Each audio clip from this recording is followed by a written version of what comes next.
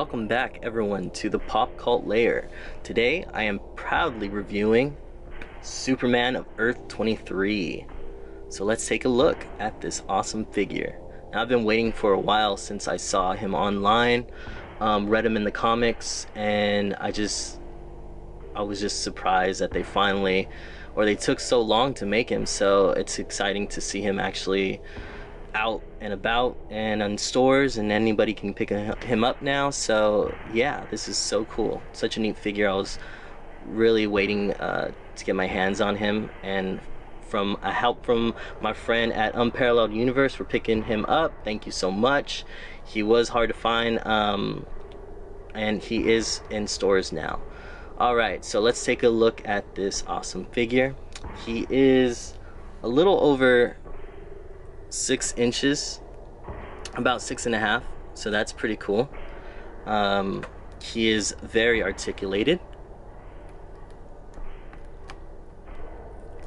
So his arms go out, shoulder movements, biceps, crunch,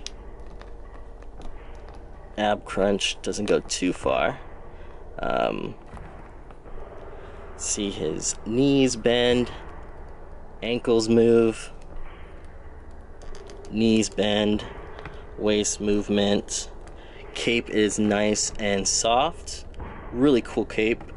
Weird, but I dig the style.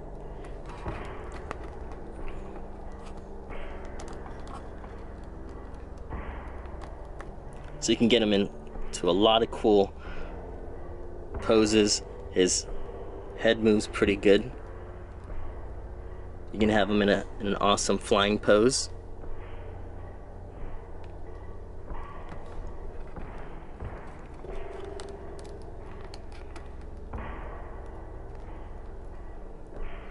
So this Superman comes from Earth 23, created by Grant Morrison, and I first read him in Action Comics number 9 of the New 52. Right here. And his name is Calvin Ellis. He is the Earth 23 Superman. So he's based off of President Obama, Barack Obama, which is pretty cool.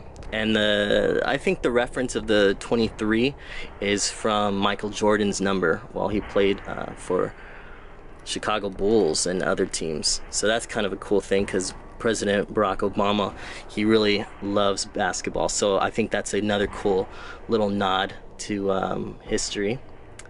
And yeah, this character is so unique. He's also appeared in the Multiverse storyline, also by Grant Morrison, which is another cool storyline, really entertaining. And I like the fact that he was one of the main characters brought in to the team. He's transported from his planet, his universe, and kind of in a ragtag team of parallel universes, heroes. They all come together to try to stop, you know, this evil from killing off all the universes and parallel universes and stuff like that. So really confusing, but really entertaining. Love his writing. Love Grant Morrison's writing. I love to get confused and look up stuff, and his stuff is really interconnected, so I like that.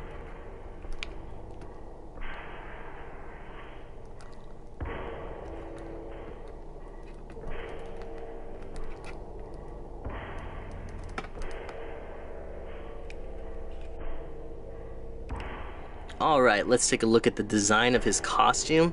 I love the S logo on this. Very simple, very bold, and I dig the bumblebee kind of yellow and black stripes going along his buckles and his boots, and also his belt.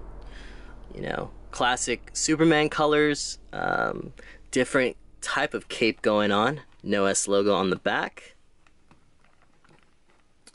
Overall, a unique design. Simple, but very distinctive of Earth 23 Superman. So my pros and cons. Pros, love the versatility and how much posability you can pose him in. So that's a pro. His face sculpt is one of the best face sculpts I've ever seen on a Mattel toy action figure here. So that's another pro. First ever Earth 23 Superman toy made, so that is freaking awesome. Glad that Mattel jumped on that. I wish he came with accessories. That's a little something I wish Mattel would jump on, but it's okay.